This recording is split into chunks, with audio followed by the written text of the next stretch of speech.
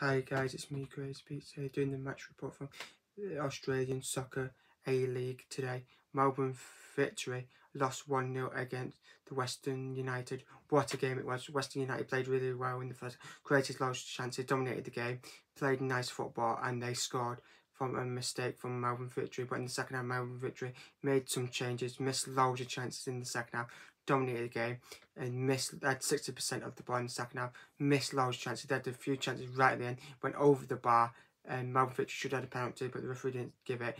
Then Western United got a red card in the first half. It shouldn't have been a red card, it was a low card, it should have been.